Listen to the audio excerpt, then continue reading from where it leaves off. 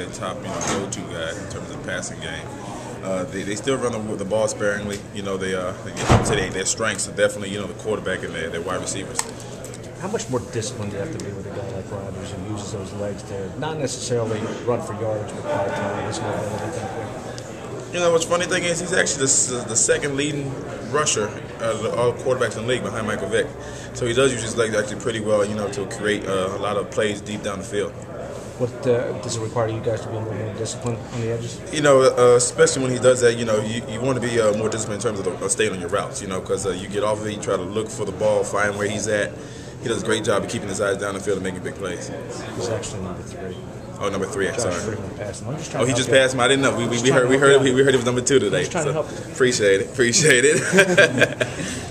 What do you guys have to do to get better in the red zone when you've got the team field? Say 76% of the time of getting touchdowns on you guys. What do we have to do? Yeah. We're still working on that. I don't know. The red zone things are, smaller space, magnified. You just have to clamp routes and kind of stay on them. Hope your front four can get to the quarterback and create some pressure. One of the things that you said was that Rodgers uses the snap count really well. How does he do that? Gets the ball out quickly, kind of changes the things up on you. But, we're hoping with the fans, and the crowd noise, that can kind of slow him down a little bit. What do you remember from